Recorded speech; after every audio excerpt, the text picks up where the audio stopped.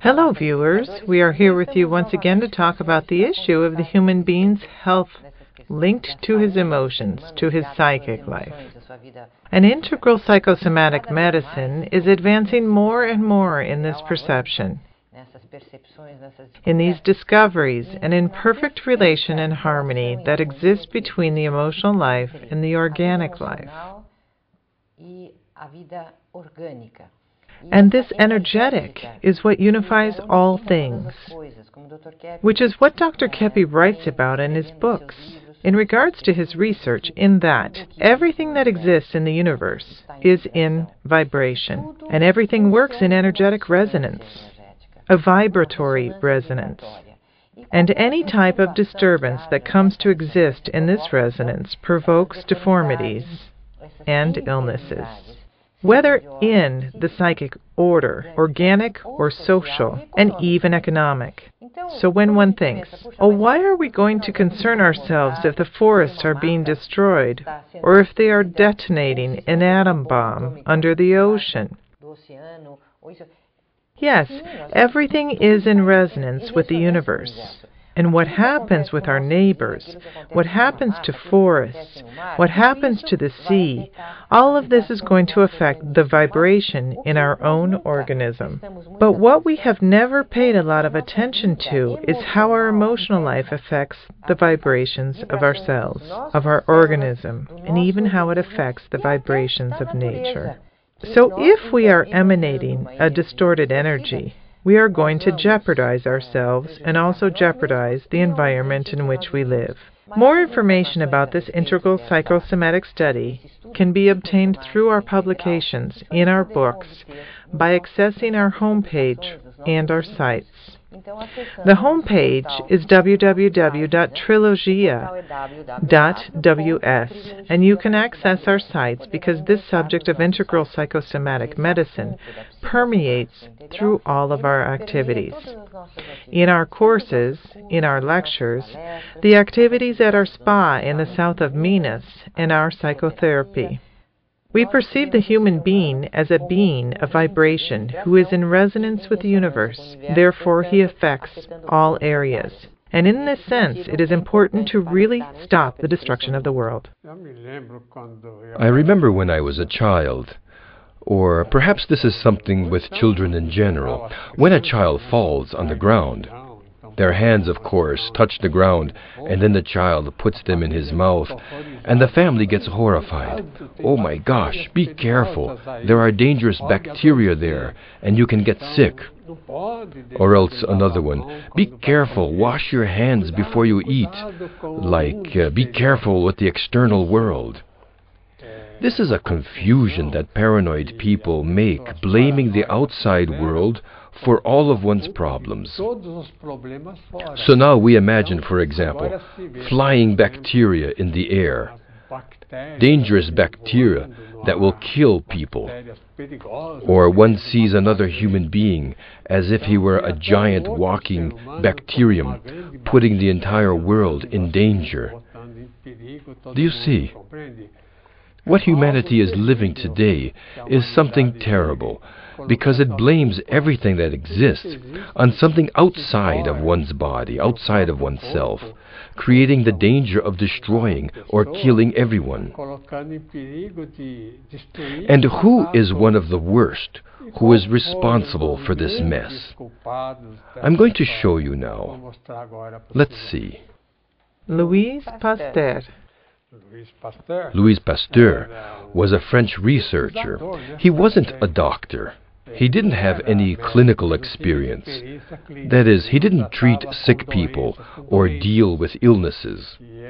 And he introduced this idea of dangerous bacteria, these terrible microbes. Even in the movies they show this with great vehemence, as if we were in imminent danger of suffering, as though animals were appearing in the world and destroying everyone. Take a look now at this chart I've made for you. The great deviations of science. First, Louis Pasteur, who placed illness as if it were attacking from the outside. What is it that I can affirm for you? that there is no illness at all that attacks from the outside. All illnesses come from within. Even Jesus Christ, God on earth in the form of man, said this, that everything evil comes from the human being's interior, from his evil thoughts, from his bad feelings, ideas, aggressiveness. And this is what generally makes the human being sick. It's not something that comes from the outside. Now, take a look at another person, in second place here, who has generated an enormous confusion in science. Take a look at who I'm referring to. Albert Einstein, who stated that energy is coming from matter. This formula, energy is equal to the speed of light, E equals mc squared, is totally erroneous, because matter is already the result of energy. And so, it's not matter which generates energy. Therefore, electricity, for example, is a subproduct of energy, and not that electricity makes energy. In the same manner as Pasteur, Einstein is also totally wrong. He is entirely mistaken, just as Pasteur. You might find what I am saying to be somewhat strange, but science is like this. It can show the mistakes of other scientists. Let's take a look now, in third place, at another man who did a lot of harm in the history of civilization. Charles Darwin placed the human being as a descendant of an amoeba. Observation. These are the three elements that most deviated man from reality. Just look. It seems to be a joke. Imagine an amoeba turning into a rhinoceros, or becoming an elephant, or indeed turning into man. And Charles Darwin's theory is followed by many people. I'd like to show you now the origin of human illness, where this origin is. Let's see the chart. The origin of human illness is illnesses that do not arise from the outside, as Pasteur attributes. You know, I feel really let down by this deception. So much care has been taken, so much so that humanity has generated a bacteriophobia, a phobia related to bacteria. Where does this guy come from? He's a danger here. Where does this bacteria come from? From here? We can't live here because it's full of bacteria. For example, this Koch bacillus. It's in the air flying around us. And we do not have tuberculosis because of this. To the contrary, seeing bacteria in a metaphysical, philosophical way, we see that it is an element that helps the human being. All bacilli help the human being. Now, it becomes dangerous when the human being becomes dangerous to himself. Do you know that French warrior Napoleon Bonaparte? In fact, he was born in Italy. He said that it was much easier for him to fight on the battlefield, fighting against an enemy, than it is to fight against his own evil tendencies that he had. The interior battle. Exactly. Avoiding the wickedness in the interior, of bad feelings, of absurd thoughts, of destructive ideas, these type of things. So notice that inside the human being there are these terrible monsters that appear to be on the outside. Let's see the chart again. What else do we have? Illnesses arise from the human being's interior. In third place. What is fundamental about illnesses are the uncontrolled emotions and ideas, for all the ills of humanity arise from man's internal conduct. I have the idea that Christianity, true Christianity, is to avoid the evil that stems from within. For example, theologians say, or rather they don't say, they don't deal with this subject anymore, this extremely prominent issue, which is the human being's interior. But the human being needs to see if he isn't good, if he isn't just, if he isn't courageous with goodness, whether or not he is interested in handing over his life to goodness. This is what God wants. Even the issue of the religious reform, Luther said that the great problem in those days, was it in the 16th or 17th century, around that time, he said that what is really important is to see the interior man. I'm not saying that he didn't have mistakes as well, which people in general have, but Christianity, in my understanding, is being good, is being beautiful and truthful, which are the pillars of metaphysics. Now, take a look at another diagram about the real origin of infirmities. The real origin of illnesses. First, illnesses don't arise from bacteria and viruses. It is occasioned by weakened cells due to the psychological stress. The issue, for example, of stress is not something new. Béchamp already talked about this and said that bacteria were not harmful to the human being, and that what causes illness to the human being is when he enters a period of stress and much tension. Now, in a world such as we live in, who lives without tension? Just to have a normal financial life to support a home, people have much difficulty. Or look at the traffic jams, the desperate hours spent in traffic to get to work, and to a job that not always pays well. So, who is really to be blamed for the present situation of humanity? It's those who form this group of economic power. Take a look in third place at what I've written. Making the organism weaker and more susceptible to any problem, to stress. A psychologically balanced individual would be immune to illnesses. We'll be right back. Even if we don't have a lot of consciousness, we can perceive that life is divine. We live in transcendence, whether we accept it or not. We still live in an earthly paradise, except we don't accept it.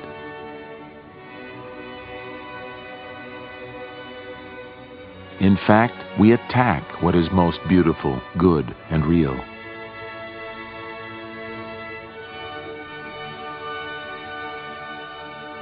Consciousness of our envy and inversion will make it possible for us to return to this paradise we've abandoned. We don't need to build it. We just need to accept it. The Stop the Destruction of the World Association was created to bring about exactly this consciousness. We are working to return the world to goodness. Join us. When Dr. Kepi referred to the last program about every illness arising from the human being's evilness or from his unbalance, it comes from one's heart based on Christian affirmatives. And I would like to translate this into a simpler and a more popular television language.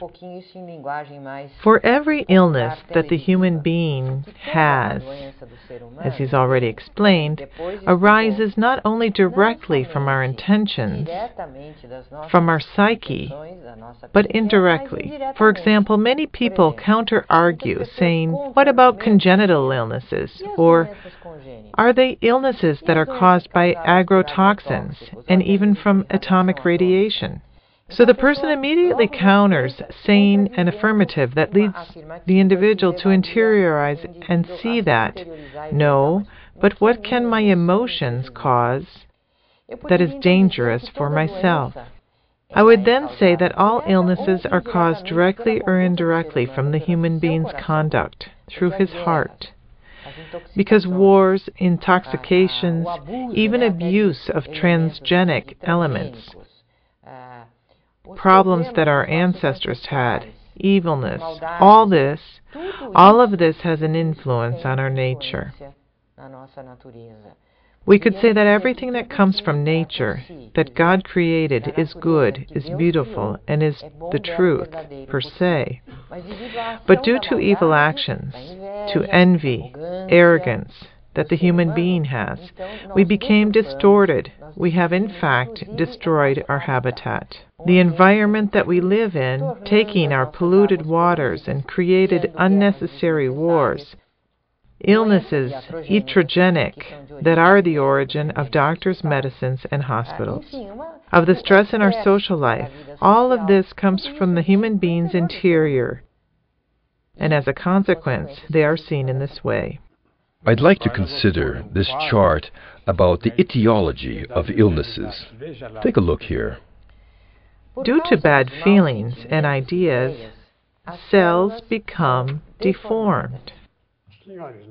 You might at first think that this seems impossible, but what the individual thinks, what he feels, is what makes him, even organically, physically, either in a certain way or another.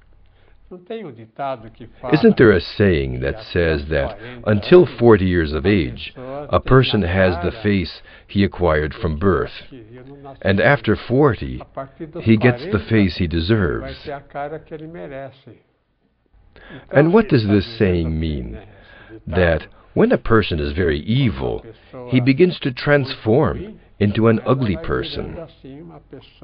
For example, women, they can, if they accept being good, they can keep themselves beautiful even up to 100 years of age.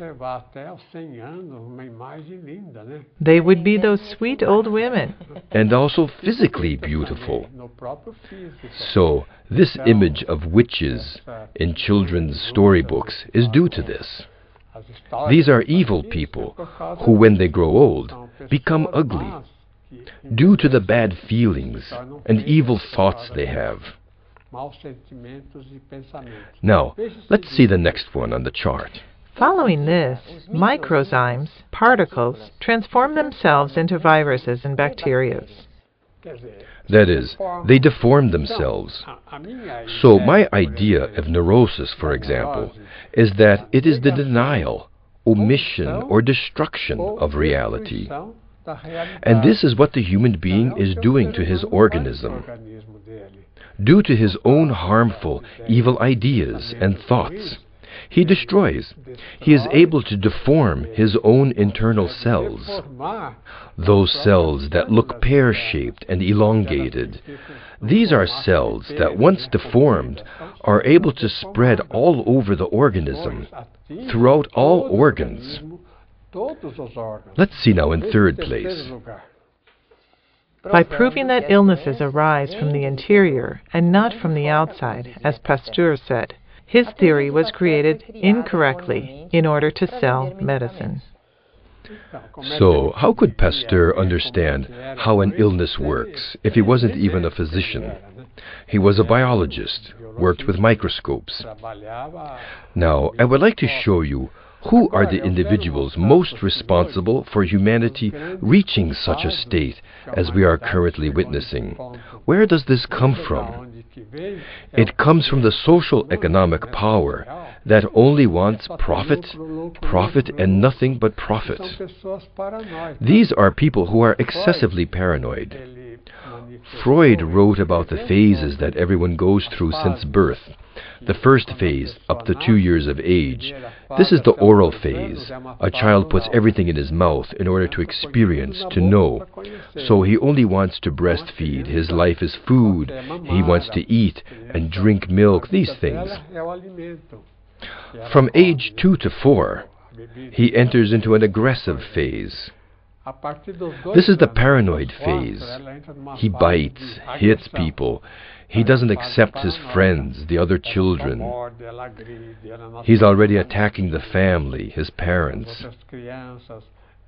It's this type of paranoia that can germinate.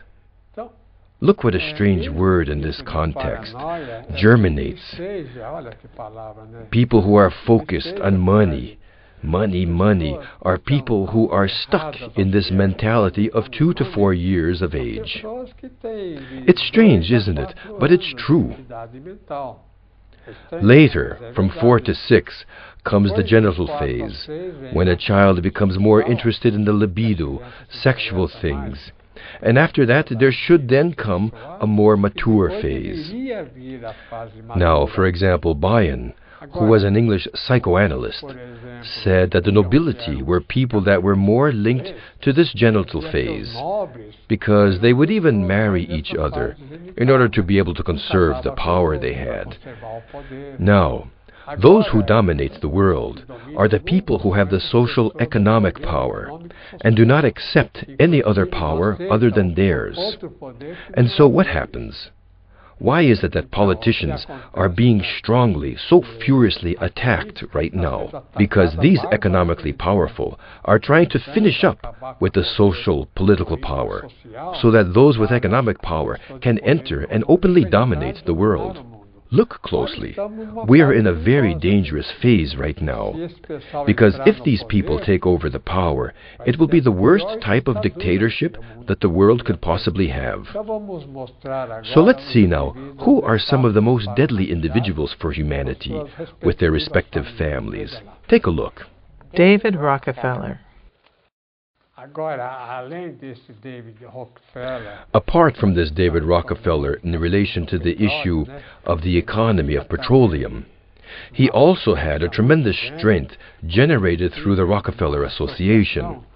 And this association dominated the world. For example, the majority of the medical schools worldwide were founded by the Rockefeller family. And with what objective? To generate profit, to sell medicine.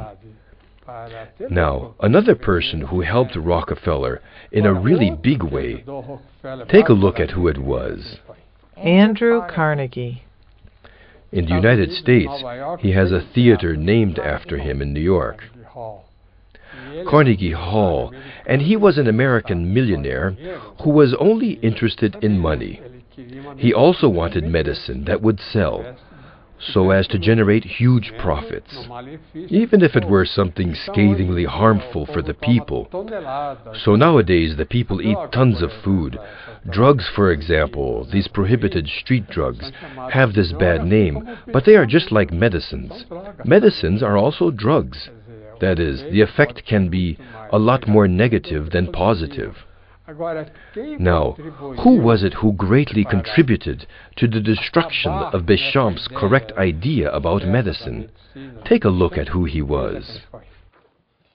Abraham Flexner. In the early days of the United States, there were around 150, 160 medical schools. And since not all of them followed this same economic social standard, this Flexner closed down more than 100 of them. So only a few universities were left, 8 or 12, in order to follow this new, very wrong orientation of Pasteur. So this was terrible for humanity, including for us nowadays. Everyone is frightened. Where does this swine flu come from? Where did this little pig come from to do so much harm? It's nothing like that. This is all wrong. Take a look at another malefic individual. John Pierpont Morgan. Now, I've written a work about a new society that wouldn't be either renegade capitalism, because look, when I talk about capitalism, I'm not talking about the non-existence of capital. Every entrepreneur, every individual has to have his capital, has to have a certain economic life, so as not to have to borrow money from banks, and then have to pay exorbitant interest rates. Because those who borrow money from a loan shark asks for 100 and has to pay back 300. Like this, they live to pay others. This is loan sharking. The same thing happens in the stock market. The individuals who are there are loan sharks, who only seek profit and jeopardize the rest of the population. I'm going to show you now a chart about what generates happiness for the human being. So firstly, what would it be? An action related to goodness, to what is beautiful and truthful. This is obvious in itself. And secondly, an attitude of helping and living in relation to one's fellow man. In function of one's fellow man. Note this well, not for oneself, but live in function of others, and not be so in love with oneself, but love the other human being, mainly those who need us. In third place, hold an interest in spiritual values. The real reality consists of living these three elements. So, to end our program, I would like to show a chart about what is happening in humanity, because of course we cannot ignore the action of certain spirit beings. So consider well what I have to say about Lucifer, whom so many people follow, thinking that demons are able to generate something good. Take a look in first place. Fundamental consciousness. Humanity has chosen to be the children of a crazy angel, of Lucifer. So, if Lucifer and the demonic angels are crazy, that cannot be changed, but they need to be avoided. And secondly, this is the reason why arrogance is dominating the world. And thirdly, at the same time, this perception has been erased from the memories. Observations taken from the Bible about what Christ talked about, which is fundamental, and we cannot forget this. So, till our next program.